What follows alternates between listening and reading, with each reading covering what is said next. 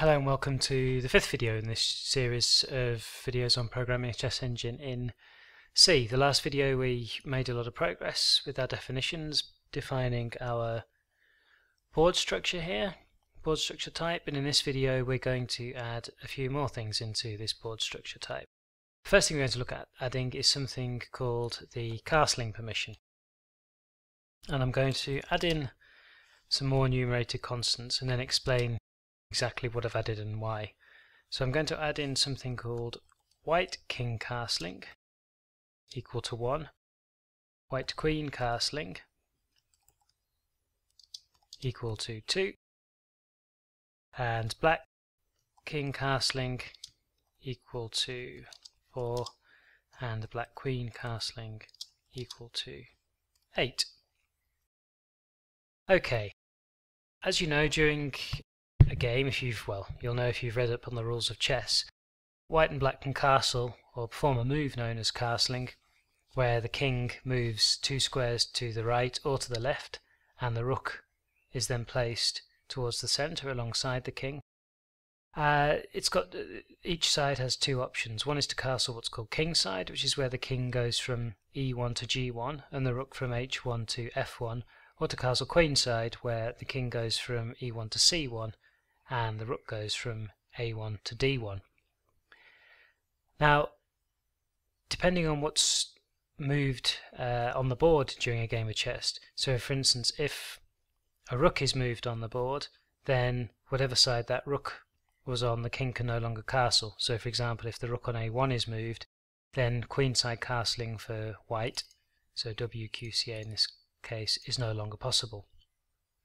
Same for black, same for kingside. So the way this is going to be represented in the board structure is simply by an int, and we're going to call this castle perm.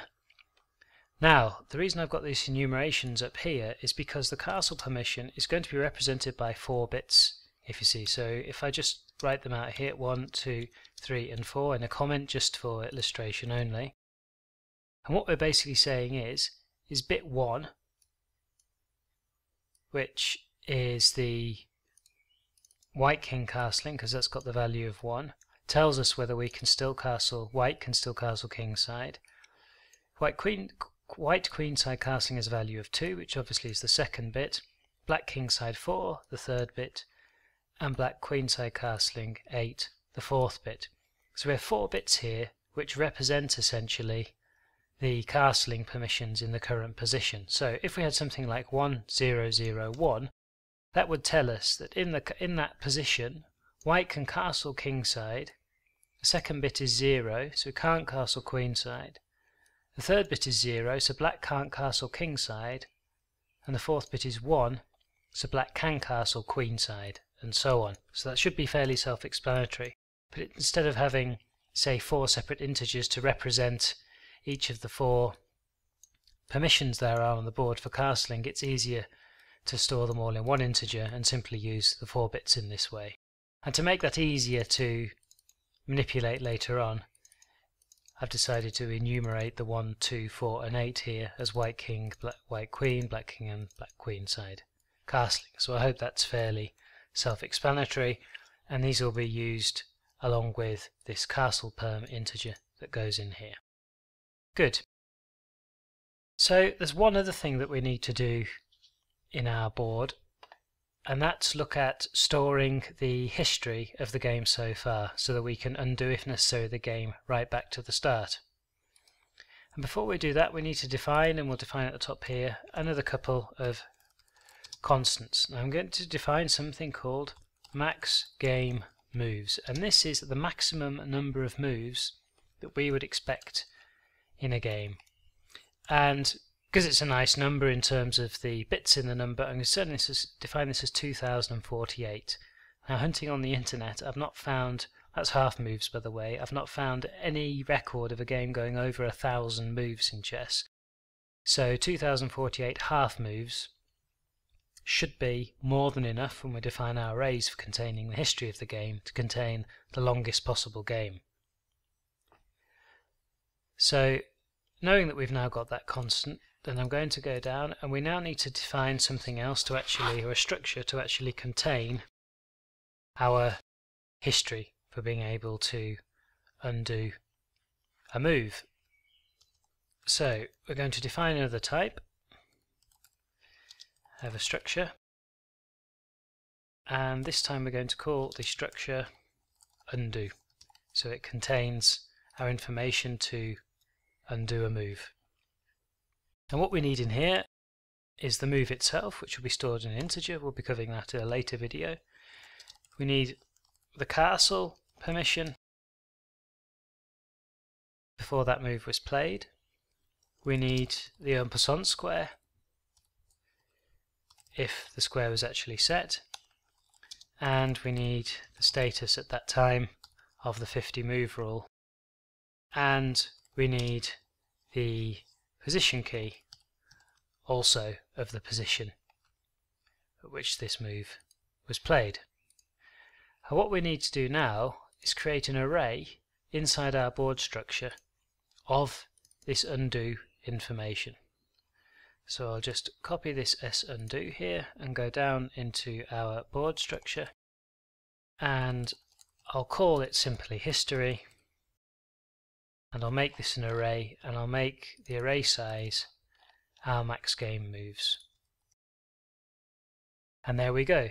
So every time a move is made on the board, in here, before the move is made, we will store in this array, at whatever move number we're at in the game, we will store the move about to be made, the castle permission before the move was made, an en passant square if one was set before the move was made, 50 move status before the move was made, and the unique key of that position before the move was made.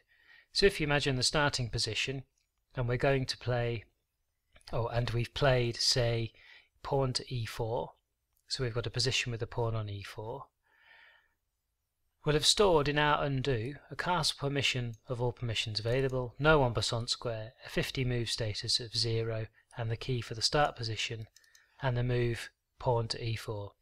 So if we want to take that back, then we can get the move and know we need to move our pawn back from e4 to e2, and we can set these 4 values here so that we've restored the position to its previous state. And as I said, these are then stored in an array going up to a value of max game moves, so that we can constantly take off. This will be indexed by this history ply here, so say we've played, I don't know, 60 plies in the game, we can keep decrementing this and use this to then index our history array to take back moves. So for example, if we've got ply 0 and we make a move, his ply will then be 1, and at the index of 0 will be the information of the position before that previous move was made. What that also means we can do, it means that each time when we're searching we make a move, we can actually scroll through this whole array here and have a look if any of the position keys, so the unique keys, repeat themselves, because if they do, we know we've had a position repetition, and you'll remember that in chess, if you repeat a position 3 or more times, then the game is a draw. So then, in this video, we've only added a little bit more, but we've added our castle permissions in. We've added our castle permission integer here into the structure of the board, and we've also added in our undo move or position history structure and created an array up to a fixed defined amount of half moves, safely enough to contain any kind of possible length of game. That's it then for this video. In the next video we'll finally, or hopefully, start looking at actually printing our board on the console and setting up positions. Thanks very much for listening. Comments, questions, criticisms are welcome as always on YouTube.